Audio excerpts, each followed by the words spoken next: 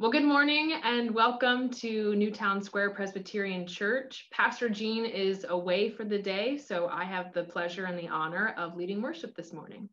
There are no announcements, so the peace of Christ be with you and also with you.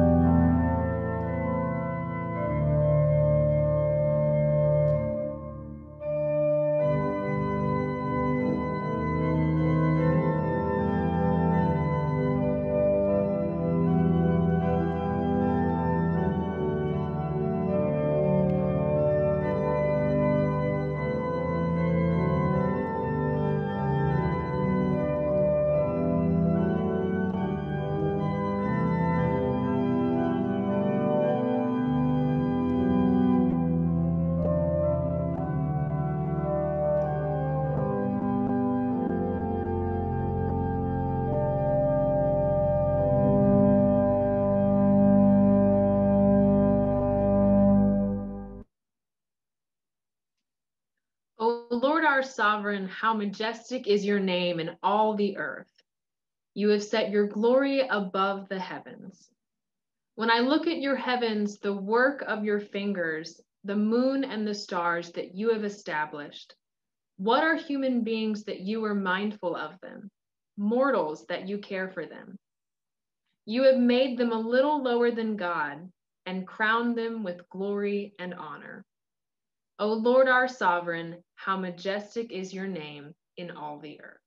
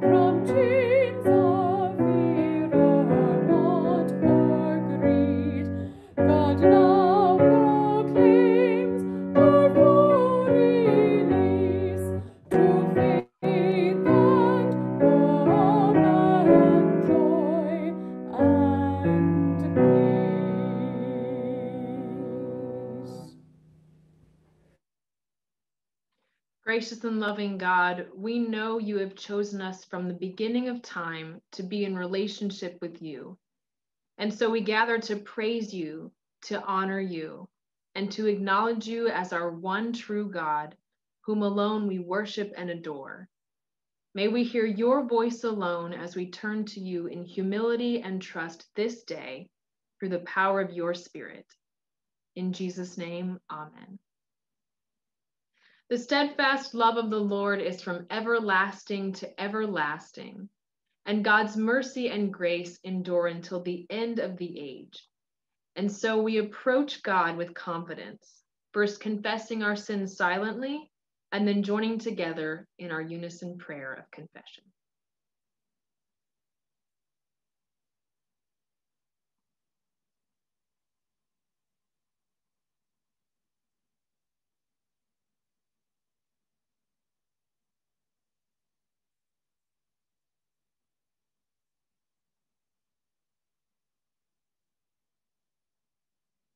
Let us pray. Gracious God, we know how hard it is to keep company with our fears and sorrows, our storms and clouds. We are guilty of rushing through life, looking for the bright days, the sunny experiences, and clear skies.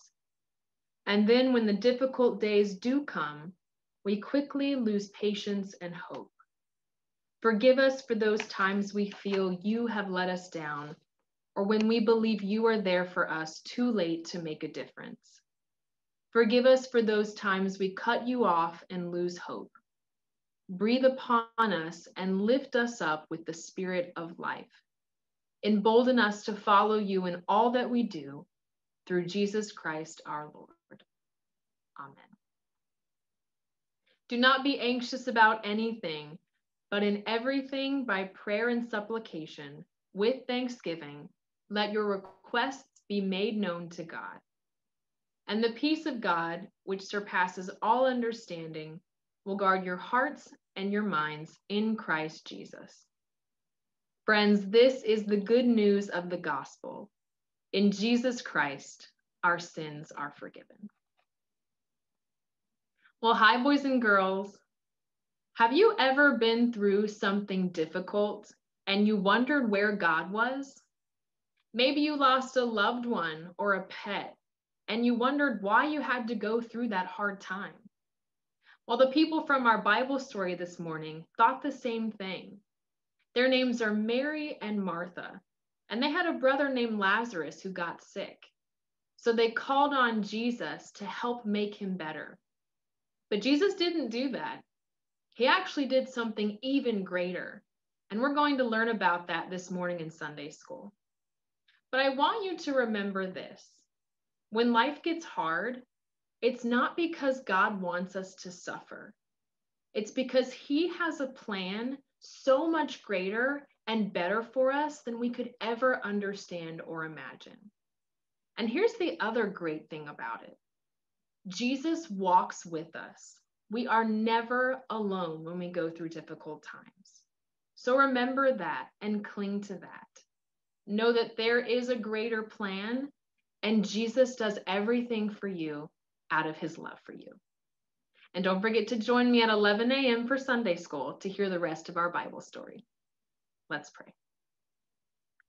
Dear God, we thank you for who you are. When life is easy, help us to rejoice in you. When life is hard, help us to cling to you. In your name we pray. Amen. Well, our reading this morning comes to us from the New Testament in the book of John, chapter 11, and I will be reading excerpts from verses 1 to 44. Now a certain man was ill, Lazarus of Bethany, the village of Mary and her sister Martha. Mary was the one who anointed the Lord with perfume and wiped his feet with her hair. Her brother Lazarus was ill. So the sisters sent a message to Jesus, Lord, the one whom you love is ill. But when Jesus heard it, he said, this illness does not lead to death. Rather, it is for God's glory, so that the Son of God may be glorified through it. Accordingly, though Jesus loved Martha and her sister and Lazarus, after having heard that Lazarus was ill, he stayed 2 days longer in the place where he was. Then, after this, he said to his disciples, "Let us go to Judea again." When Jesus arrived, he found that Lazarus had already been in the tomb for 4 days. Now Bethany was near Jerusalem, some 2 miles away, and many of the Jews had come to Mary and Martha to console them about their brother. When Martha heard that Jesus was coming, she went and met him, while Mary stayed home. Martha said to Jesus, "Lord, if you had been here, my brother would not have died. But even now I know that God will give you whatever you ask of him." Jesus said to her, "Your brother will rise again." Martha said to him, "I know he will rise again in the resurrection on the last day." Jesus said to her, "I am the resurrection and the life. Those who believe in me, even though they die, will live, and everyone who lives and believes in me will never die. Do you believe this?" She said to him, "Yes, Lord, I believe that you are the Messiah, the Son of God, the one coming into the world." When she had said this, she went back and called her sister Mary and told her privately, "The teacher is here and is calling for you." And when she heard it, she got up quickly and went to him. Now Jesus had not yet come to the village, but was still at the place where Martha had met him.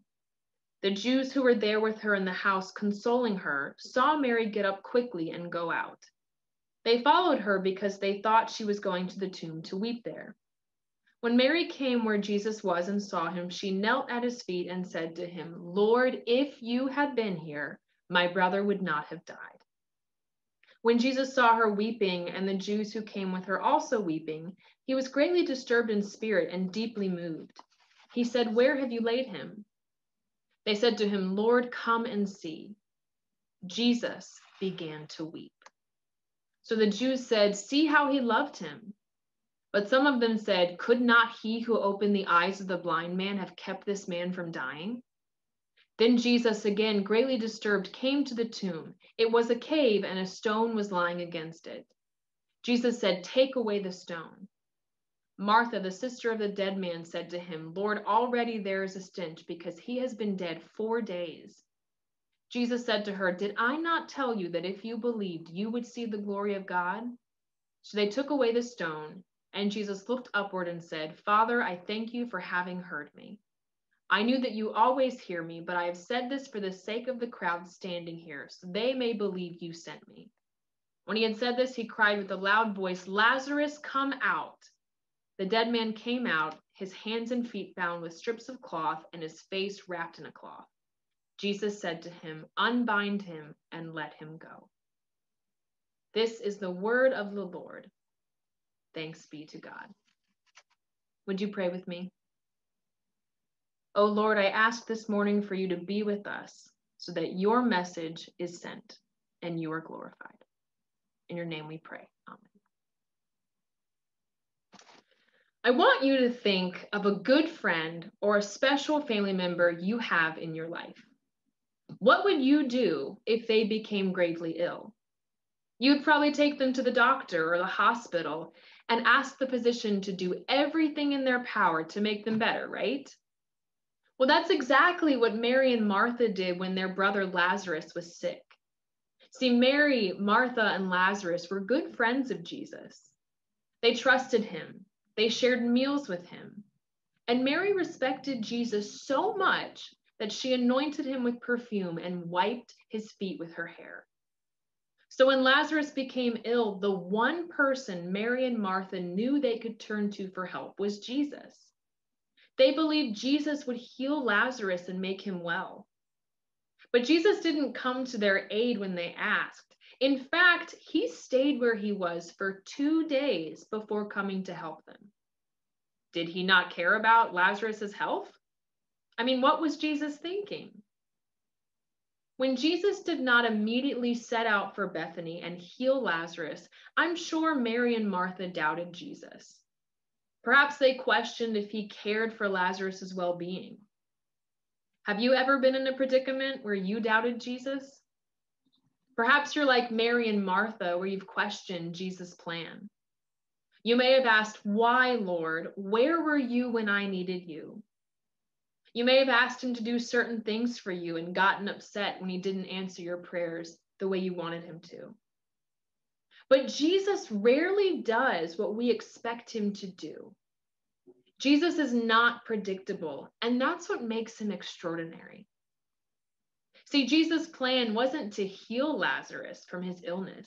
It was to raise him from the dead to bring God glory. Because Jesus has power over sickness, life, and death.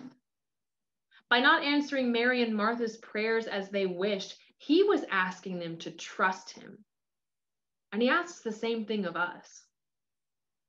He certainly asked that of me this year. In September and in February, I lost 2 family members to COVID. And life hasn't always been easy or joyful since their passing. My godfather George and my uncle Gary were very strong in their faith. So I questioned why they were taken so tragically after only being diagnosed with COVID and being hospitalized for 3 weeks.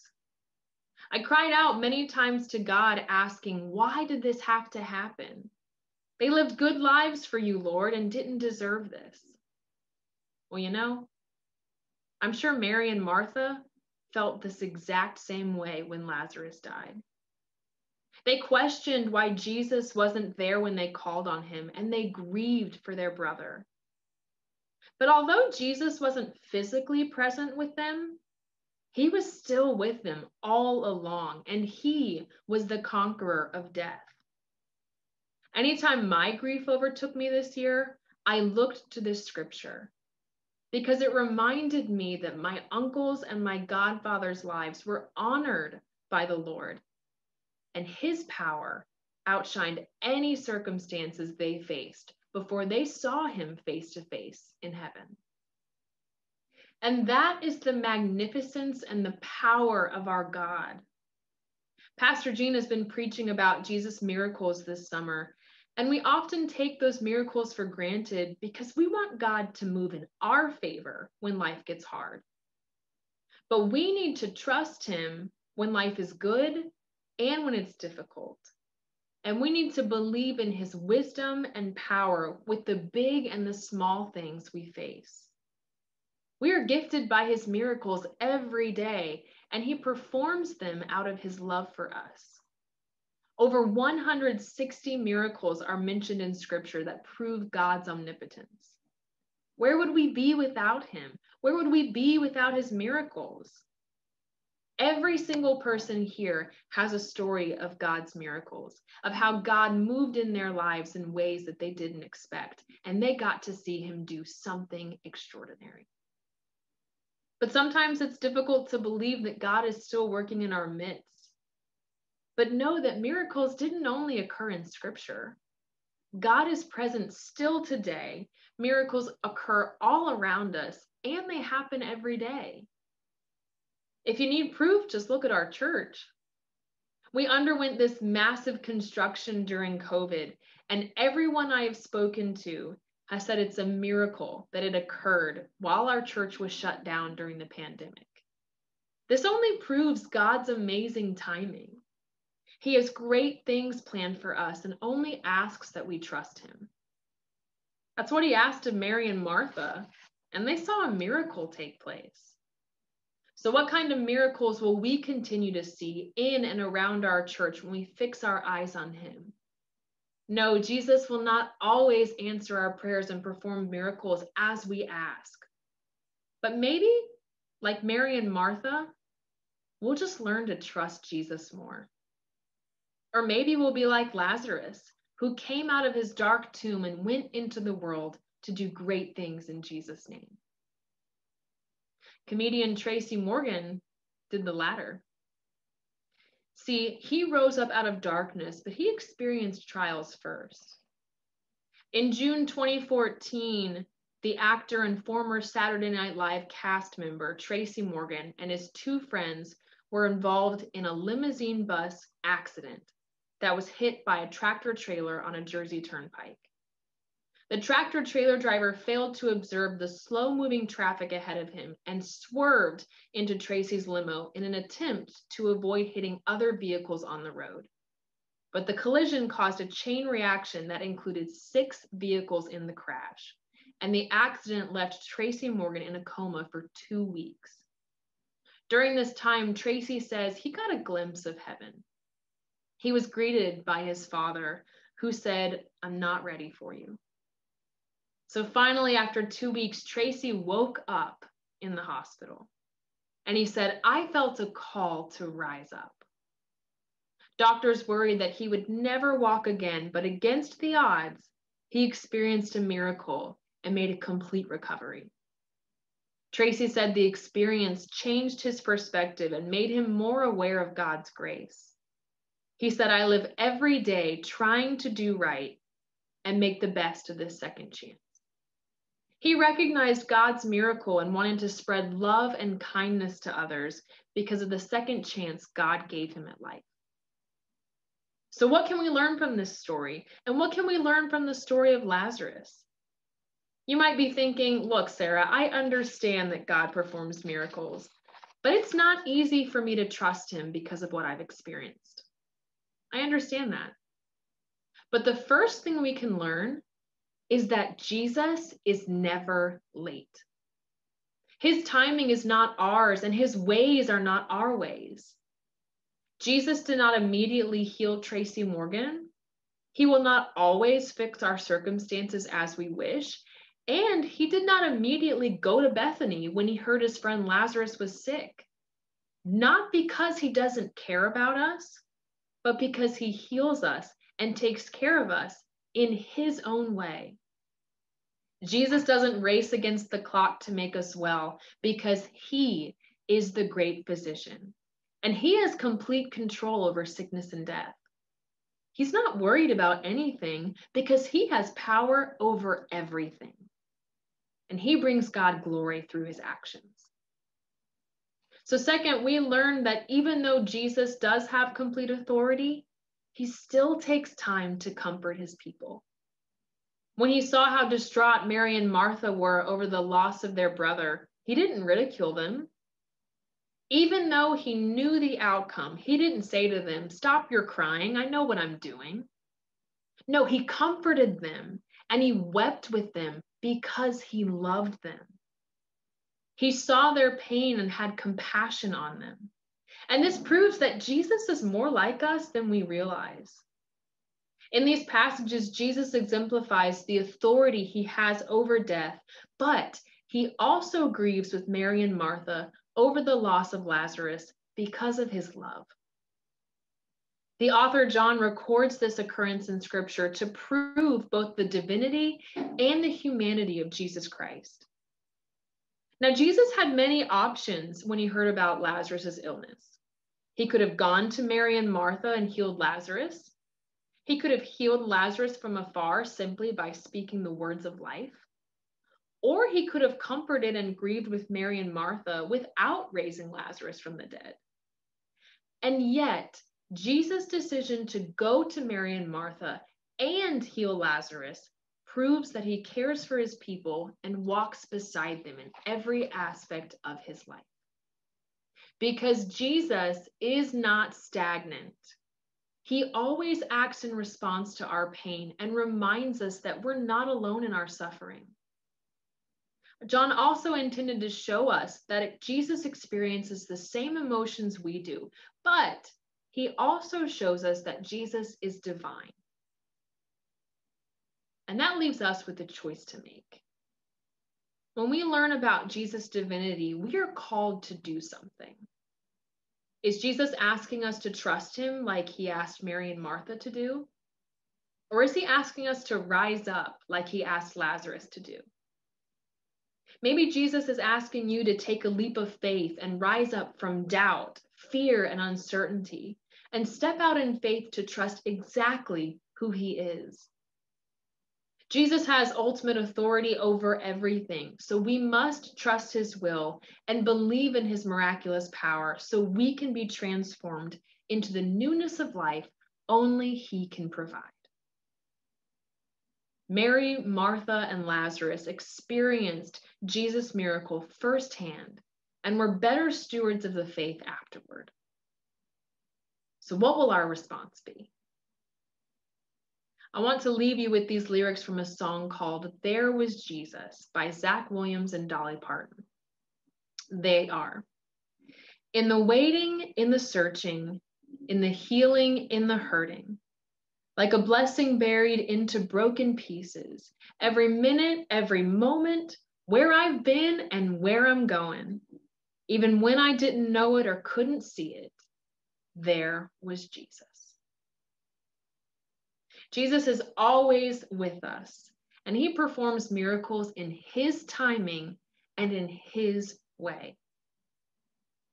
I pray we heed these words and cling to Jesus in the good and the hard times. It will not always be easy, but may we be so bold in our faith that we trust his plan and draw closer to him in the process. In the name of the Father, the Son, and the Holy Spirit, thanks be to God. Amen.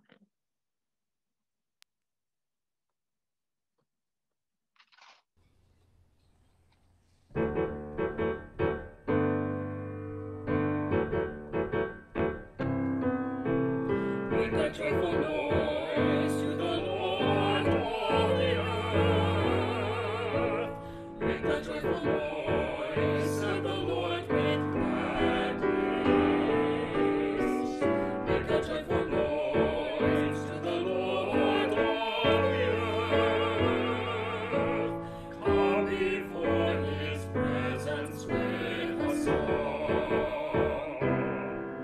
For the Lord is good, his love endures forever, and his faithfulness until the end of time. Make a joyful noise to the Lord, all the earth.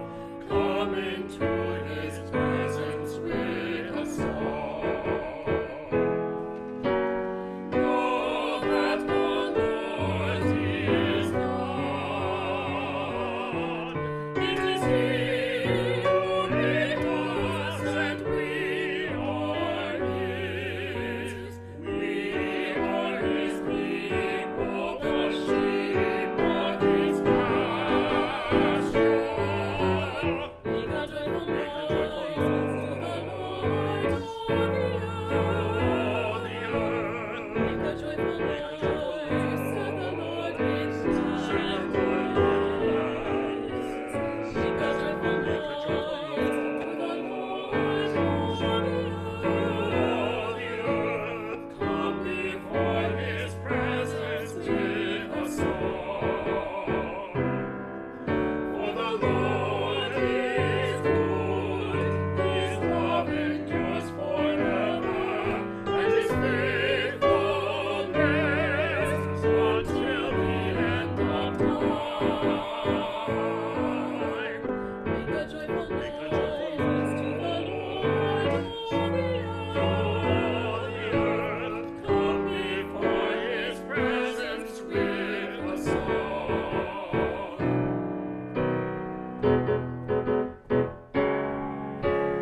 Enter his gates with thanksgiving, and his courts with praise. Enter his gates with thanksgiving, and his courts with praise. Give praise to him, and bless his name. Make a joyful noise to the Lord, all the earth. Make a joyful noise, serve the Lord with gladness. Make a joyful noise to the Lord, all the earth. Come before his presence with a song. For the Lord is good, his love endures forever, and his faithfulness until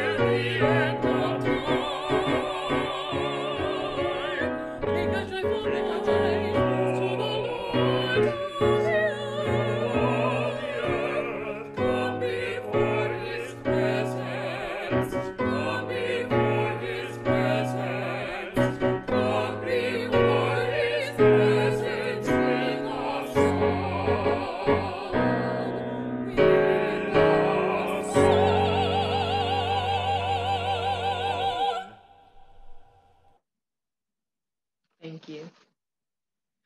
The Lord be with you, and also with you. Lift up your hearts.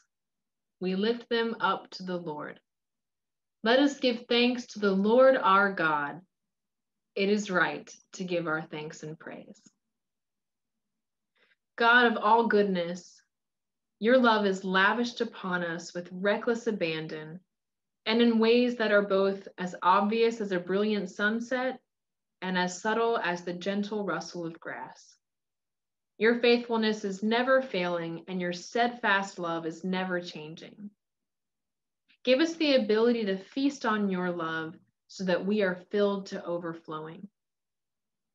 Where we are too proud to receive, Lord, fix in us your humble dwelling and soften our spirits. Where we are too fragile to receive, heal our broken dreams, our relationships, our bodies, and our hearts. Whether we walk in the valley of the shadow of death or dance with joyous celebration, your blessed presence sustains us. And for that gift, we are truly grateful. Reshape our experiences into wisdom, our pride into acceptance, our longing into trust, so that we might walk in the light of your truth and the warmth of your presence. And we pray that our leaders would as well, and all the leaders around the globe, that the world might be a place where peace reigns and decisions are based on love, not greed, not fear, and not mistrust. Illuminate the hearts of those who have turned away from you. Give compassion to those who no longer feel at all, and cultivate in all of us the desire to let you complete the work you began in us, that we might live in a manner worthy of the gospel of Christ, even as we pray the prayer he taught us. Our Father, who art in heaven, hallowed be thy name. Thy kingdom come, thy will be done, on earth as it is in heaven. Give us this day our daily bread, and forgive us our debts as we forgive our debtors. And lead us not into temptation, but deliver us from evil. For thine is the kingdom, and the power, and the glory forever. Amen. Now, friends, go in peace, in the knowledge and love of Jesus Christ, knowing he walks beside you in the good and the hard times, because he loves you so much. Amen.